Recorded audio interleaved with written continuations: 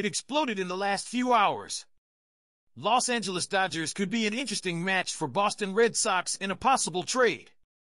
Before we dive into today's exclusive news, do me a favor and smash that like button, hit subscribe, and turn on those notifications so you never miss out on the latest updates from your favorite team, the Los Angeles Dodgers. Alright, let's talk Dodgers.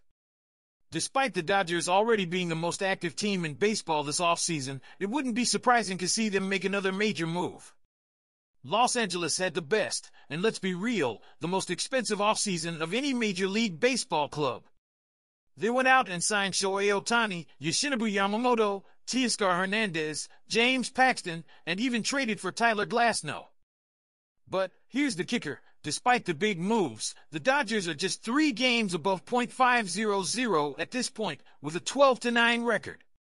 So, you better believe that Los Angeles will likely be very active around the trade deadline. One player who has been floated as a possible option is Boston Red Sox slugger Tyler O'Neill, according to Bleacher Report's Tim Kelly.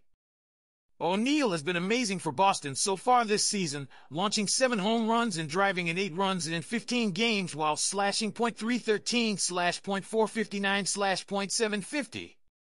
Plus, he's healthy for the first time since posting a top 10 finish in NL MVP voting with the Cardinals in 2021. So, Dodgers fans, what do you think?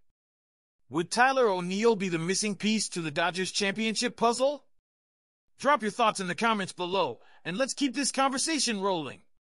Thanks for tuning in, and stay tuned for more updates as we follow the journey of our beloved Dodgers.